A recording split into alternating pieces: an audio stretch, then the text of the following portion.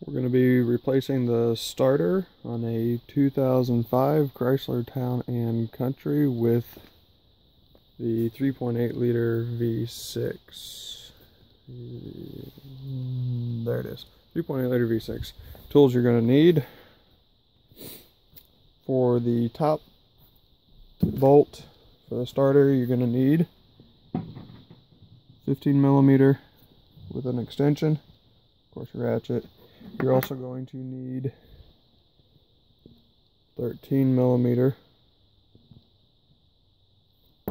That's for the top. There's going to be the first bolt you take off on the top here is actually on a stud.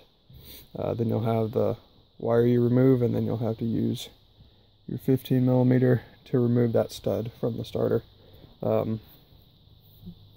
This is going to be to remove the 10 millimeter. Can you see it? There it is, 10 millimeter to remove the cable from the battery, so you don't electrocute yourself, I suppose.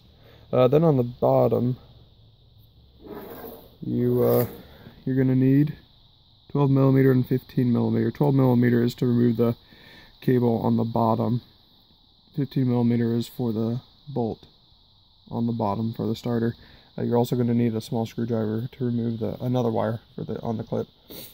You may need one of these little nubby adjustable wrenches here, or ratchets, to get into the spot. It's a little tight. So, first step, of course, remove the cable from the battery, and then you're going to come in here and remove the top bolt, or loosen it up. You're also going to need a flashlight so you can see what you're doing here. So top bolt is in here.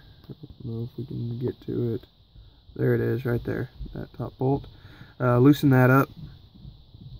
Don't remove it all the way at first, just loosen it up. Then go to the bottom. Once you get down here to the bottom, here is the cable you're going to move from your starter. And then right there is the little clip as well that you use a little screwdriver to remove that. Get those off of there.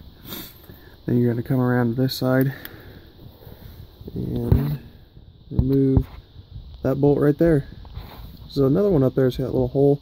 It's another bolt, but I didn't have it. It wasn't on mine, so some have it, some don't. So you can see the shiny right there. That's actually the new starter I already put on there.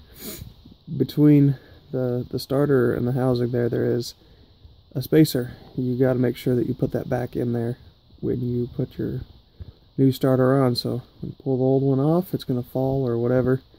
Put the new one back on there. Putting the new one back in is just reverse of what I just showed you. Make sure you put all your wires back on, your spacer in there, reconnect your battery, and you're good to go. Thanks for watching.